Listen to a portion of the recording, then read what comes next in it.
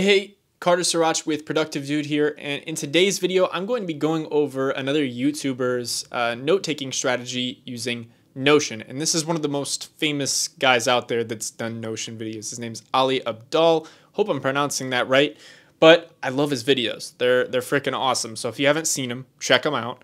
I will leave a link to his channel in the description. But today I'm going to go over his note-taking technique that is basically summarized into 3 parts. And this is why it's so powerful, is because he puts it into these 3 different parts here. And the 3 parts are understanding, memorizing, and organizing. So Ali's philosophy when it comes to notes is that he wants to be able to not only write notes and store them and organize them, but he wants to be able to retain them and actually learn something from his notes, which is, you know, it's a great thing to take notes, but it's even better when you actually can remember what you wrote about. So that's what sets his strategy apart, and that's why I'm going to be sharing the Ali Abdaal note-taking method today in my Notion, and I'm actually going to build it with you guys. So stick around and check this video out. Also, give this video a like if you are enjoying it so far, and if you enjoy it at any point in this video, drop a quick like.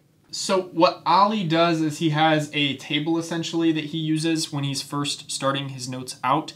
And this table is based on a few different topics. Okay, so let me just actually create it and I'll show you what I mean. Okay, so first and foremost, let's just go and create an inline table. And I'm just gonna name it notes. And what he likes to do is create different topics. Okay, so these different topics contain lots of different notes.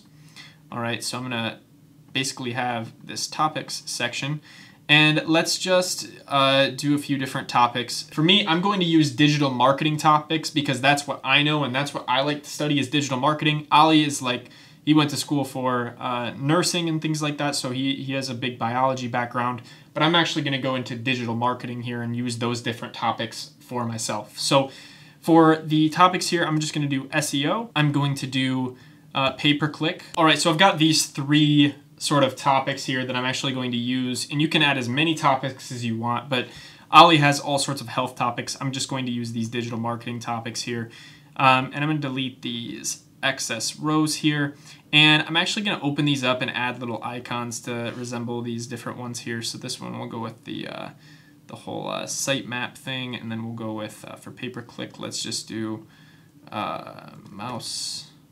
Then for website design, let's go with keyboard. All right, and what Ali does is he bases this on his schoolwork, or when he was in school. So he has different essays that he links to, and that's what he uses as his study resource, is these different essays. I'm personally going to change that out for just any sort of video, blog post, or course, really any sort of knowledge resource. And I'm actually going to modify his note-taking strategy a little bit and make it a little bit more flexible for you guys as well. So what Ali does is he literally just links out to different essays using a relation to an essays table. What I'm going to do in this case is relate it out to knowledge sources. So I'm actually going to create a new page here, and I'm going to call it knowledge sources. And I'm just going to go with the brain. That's pretty cool. And we're actually just going to make a table of knowledge sources, so we have this database on hand as well. So the knowledge sources that I'm going to reference to are going to be displayed in the form of selections. So we're just going to change it to knowledge type. Okay, and these different knowledge types will be things like YouTube videos that I maybe watch to learn something new, or maybe they'll be courses. Let's just change this to paid courses so I have a good idea of where it's coming from. Maybe a seminar that I'm taking notes on. Or if you are in school, what you can actually do is you can just put different ways that you learn. Maybe you could categorize these into actual classes if you wanted to. I'm just going to be putting in the knowledge types that I am used to consuming. Maybe we add books here. Or I'm actually not going to make that plural. I'm going to make that book. And you can really add as many knowledge types as you want in here. But for now, let's just stick with these 4. And a lot of mine are actually going to be online. So I'm going to add a URL so that I can reference these different sources. A seminar, for instance, wouldn't be online. A book wouldn't be online. But a paid course would have a link. So I put the URL there. or a YouTube video would have a link. Or maybe I would want to reference a blog that I read that could also have its own URL source right here. You can get more in depth. You can add different like authors and things like that. But for now, I'm just going to stick to these properties. This is kind of the bare minimum that you'll need. So whenever I read a new blog and I want to store it in here, I can just go to name and I can write in the blog that I want to store, for instance. So a great website for learning like PPC and different digital marketing strategies is wordstream.com. So I would go to like WordStream, I'd go to the blog, and maybe I'm like reading a new blog on 4 killer Google Ads optimizations to stretch your budget further. Okay, so what I would do is I'd just copy this title here, and I could put it in here for the name. And for the source URL, I would go back and grab the URL of WordStream, put the source URL in here. It's listed as knowledge type blog. You can also install the Notion web clipper, which allows you to kind of just take what you learn over here and bring it over to Notion and kind of just credit what you've learned. So let's just click on the Notion web clipper, and we're going to go into Ali Abdaal note taking. I'm going to hit save page. And then once it's saved in there, I'm going to go over to my desktop app again. And let's go to Ali Abdaal note taking. Here, it's gone ahead and created this blog post out of this Notion page, essentially. So this is what the web clipper does. It just pulls this in. And what you can do is you can drag this over into the knowledge sources. And this can become your name, actually. We wouldn't even need to put it in manually in this case. And we can grab the source URL here as well. So I'm just going to copy that, put it here, and I'm going to get rid of this manual one that I created. So that works really well for like doing a blog or a YouTube video or something like that if you want to use the web clipper. So this is a good way to basically gather any sort of blogs that you might want to use as knowledge sources. And basically you build up these knowledge sources over time, and you can also hit add view and display this as a list if you want more of a organized way of looking at all of this that's similar to my Notion Notes database that I've created in the past that you guys have seen.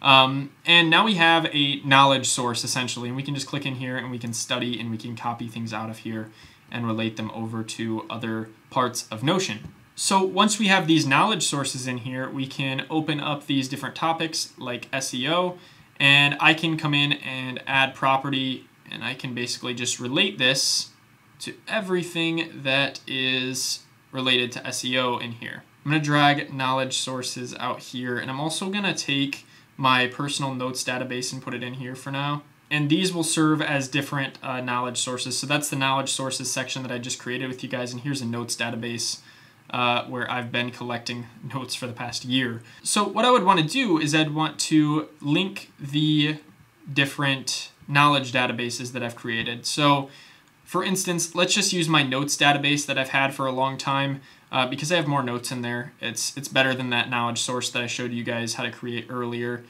Let's just search for notes database. So notes database and hit create relation. And now we're just going to name this notes link. I'm going to click in here, and I can simply add in all of these that are related to SEO. So from here, I'd just scroll through and find everything that's SEO related. Maybe how to write copy would be a good one. Keyword research process, GLM website content, how to write a 9.5K About Us page, preserving SEO on a site move. I would basically add all of the notes that I want to link to over here, and then what I can do is I can go back over to SEO. I can open this up, and I can go more in depth here within this SEO section and really just write out my notes in a hierarchical fashion. So what Ali does is he actually creates different headings for different sections in his notes, and maybe the first section of SEO is like on-page SEO, and then maybe we have the other sections of it, which are like off-page SEO, and then we have technical SEO. So for on-page SEO, I would basically just create a bunch of different toggle lists, and these toggle lists are best created as questions. So what is on-page SEO? Once you've created a question, you can drop it down and you can simply put in, what is on-page SEO, And from here, this is where the active recall comes in, because Ali talks about this. He likes to basically be able to come back and recall these notes and practice this, right? So he clicks in, he looks at this, he asks himself, okay, what is on-page SEO? He kind of quizzes himself. And then what he does is he drops this down and he reads it. And if he's correct, then it's kind of just a little dopamine hit. It tells your brain, hey, you learned something, right? And if you're incorrect, just go through and practice again and get better at it and better at it and better at it. And you basically just add these questions in within these different categories here. And this is basically how he does it. This is how he remembers so much and just stores this information in his brain. Another thing you can do is you can create a date property type, and you can select next recall date. Okay, so a recall date is essentially the day that you want to study this SEO topic. So I would just select, hey, I want to study it on the 31st. And from here, I would also create another property here of select, and I would just say difficulty comprehending. And for this property, I might just put in a ranking system for how well I comprehend it. So like a 1 would be like, I don't get it at all. And like a 5 would be like, I know this like the back of my hand, right? So that is what I would do for the comprehending section here. So let me just put that in really quick.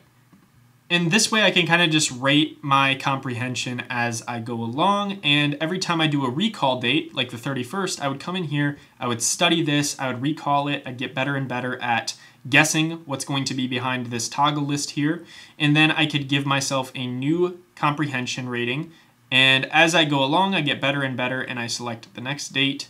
And the idea is to set in these recall dates and just improve yourself over time. So I hope you guys have enjoyed this note-taking video thoroughly. I hope you have gotten something out of it. And, go check out Ali's stuff. He does some great work. And, this is just an idea of how he keeps his notes. It's something that I want to implement more of as well, because it implements recalling the information, not just storing and organizing the information as well. So what Ali did is he made a video on this on his channel, so I'm going to link that below. You can check that out.